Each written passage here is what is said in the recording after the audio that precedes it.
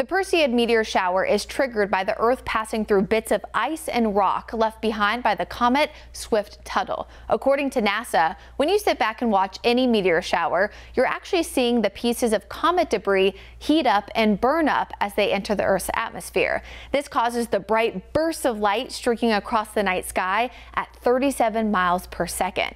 The Perseids are normally one of the best meteor showers of the year.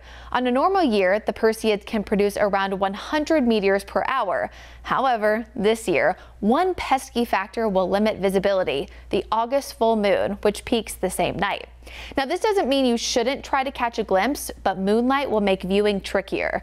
To best see the Perseid meteor shower, experts recommend going to the darkest location you can find, sitting back and relaxing. According to Dr. Matthew Whitehouse, the observatory manager at the South Carolina State Museum, the best time to look up is just after midnight.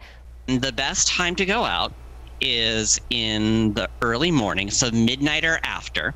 And that's really true for any meteor shower, is that early morning time tends to be the best. Look toward the north and away from any light pollution. Whitehouse also says you don't need any kind of special equipment to view the Perseids. For WCNC Charlotte, I'm meteorologist Brittany Voorhees.